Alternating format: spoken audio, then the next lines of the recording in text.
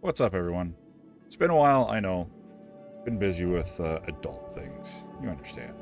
But anyways, today, with the advent of 324, I guess is what they're saying, coming out, I want to cover one of my favorite things that I still use, that I used immensely when I was mouse and keyboard, but even as dual sticks, I still use it quite a bit. And that's voice attack. But before we go, though, be sure to give a like and drop a comment if you have any questions, comments, concerns, whatever you may have about voice attack, or even little tips on you have. And don't forget to subscribe as well if you like to see this more kind of content. But anyways, on the voice attack. What is it? It's a voice-activated macro. And, well, what does that mean? Well, let me get in this Cuddy Blue. It's got lots of screens. I'll show you exactly what it is. And then eventually, after I give you a brief explanation, I'm going to kind of bring you over to my voice attack screen so you can see kind of how in depth I have kind of made mine. We are about to get in the cockpit. So basically with voice attack, you basically, anything you have a keybind for, you can do. So let's go through your typical startup that you would do as a mouse and keyboard player. Now, if you're sticks, hey, by all means, feel free to comment down below. I use dual VKBs. And I have shifted a lot of these voice commands over to my sticks because it's just easier. But if you're a keyboard player, and I even use this for video editing, audio editing, for like my auction not included, for any game I play, if I can use voice attack, I do. Anyways, so very basic. You say you need to start your ship up, right? So we got to, first of all, press U. Then we got to press I. Then we got to right Alt and H to bump up our decoy count. Then we got to F7 a number of times to put full power to shields. And then, and then we got to, whatever other settings and other neat things you need to do, these are all what you have to do. But let's say, for example, shut this off. Now, you can range in your voice attack commands from very simple to stuff that is highly complicated, like the one I'm gonna show now. Cold power on.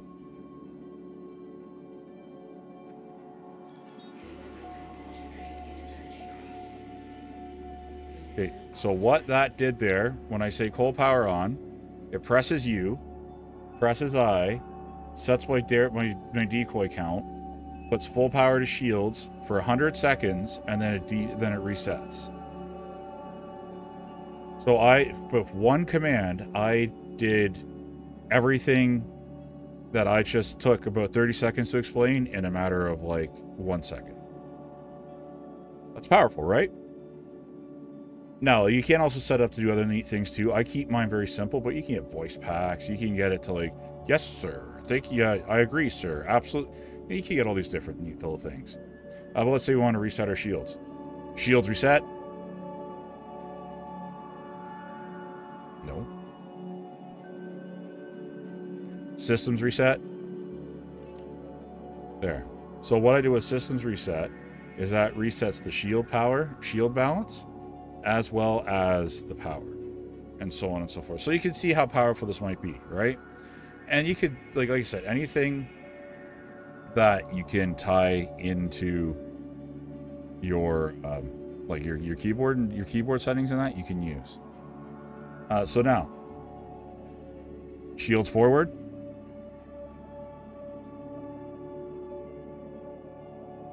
No, apparently it's not going to listen to me very well. It is a little finicky sometimes, but you get the point. You can also set key commands as well, so bear that in mind. So here's one last one that I want to show you, and then we'll flip over to my voice attack. Disembark.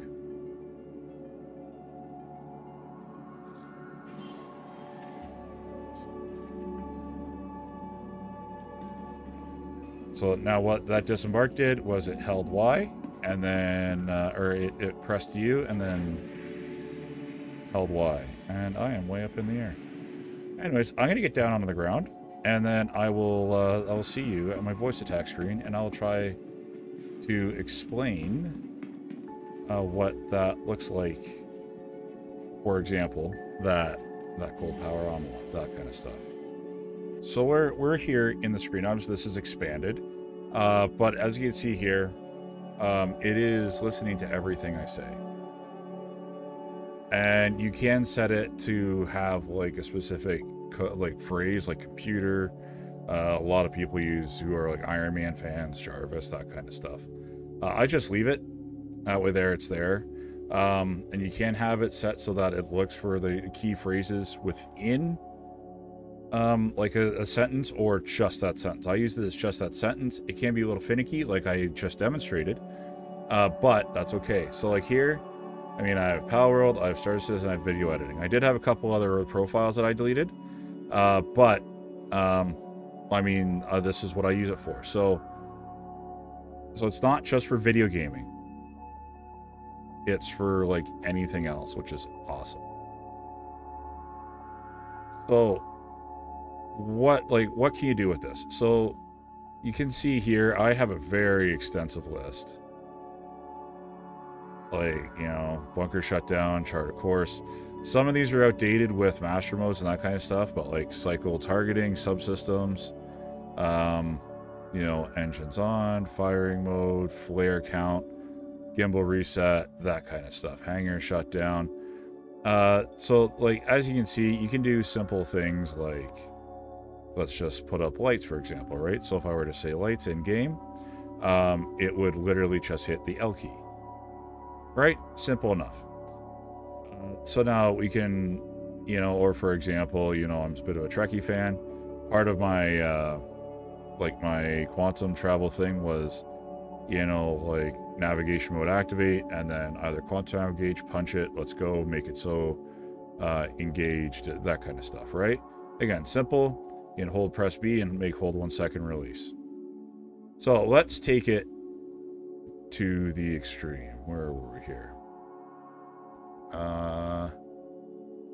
Where's my like cold startup, cold power on? I use cold power on all the time. But so you can see here, I have them all separated. When you are programming it, you can have multiple words, but they got to be separated by a semicolon and a space. So like cold startup, cold power up, system initialize, cold power on, right? Meaning the engine's cold. So this is where it can get quite intensive. You see here? So first command is press and hold U for 1 second and release. That's because starcitizen, when it lags sometimes, it won't recognize just one thing, right? And then pause. You have to make sure there's a pause, because otherwise this will just go like from one to the other to the other to the other. So when you are programming, you want to make sure that you have your pause, and then, you know, press I key for 1 second release. That's your engines. And then a delay. Press and release F7 key. Pause. Press and release F7 key. I have that for full power to shields. And then pause, and then press down right Alt key. Press and release H key, and pause. So then that way there, that sets the flare count. And then we have a pause for 7 seconds because we put full power to shields. 75 seconds, and then press and release F8 key for the system reset. So you can change the different things to restricted continuous speech. I mean, like I say, I keep all this as normal. You can have multiple ones chained together, and then you could have it. You can have, this is where you choose where to set it up. So let's create one, because I haven't set one up for my new one key binding I set. So let's hit new command, and this will give you a basic understand. So system. So just like this, right? So when I say system on display, you can also have when I press buttons, and then, or when I press mouse, whatever. So you can have it set up for multiple things based on what you need it for. So we're going to do key press. Now this is all based off of a one single key binding I have that changes about 5 different things. And so then we'll just, then I bound that to my F3. And simple, just like that. So then now, you know, if I haven't been able to get the mouse capture to work correctly, that's something that is a little finicky with this. So feel free to experiment with that. Your pauses, you can, like, I generally use that.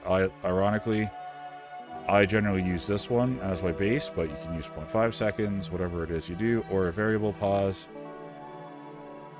which will slide back and forth. Other allows you to change how voice attack reacts, that kind of stuff. You can change the order of how it enables stuff. This here, you can have it so that it writes certain things out, and then, you know, you can set a date time value, integer. So as you can see, while it has a very wide range, like, you can use it for everything.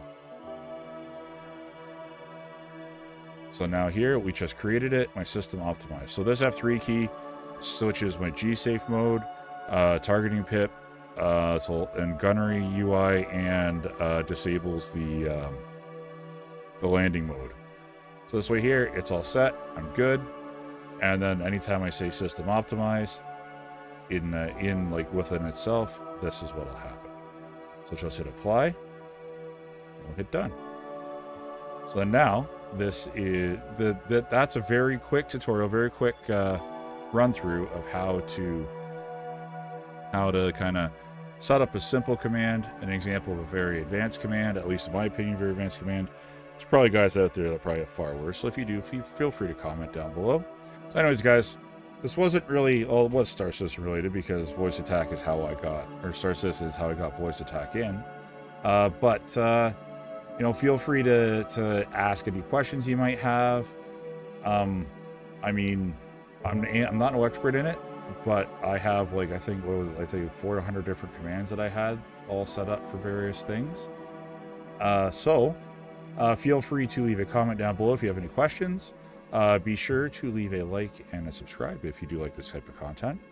And you can rest assured, I will keep trying to get back to a regular schedule. However, adulting things are kind of getting in the way of video games in general. So, yeah, we'll see how I can keep this up. But we're over 300 subscribers, so thank you very much.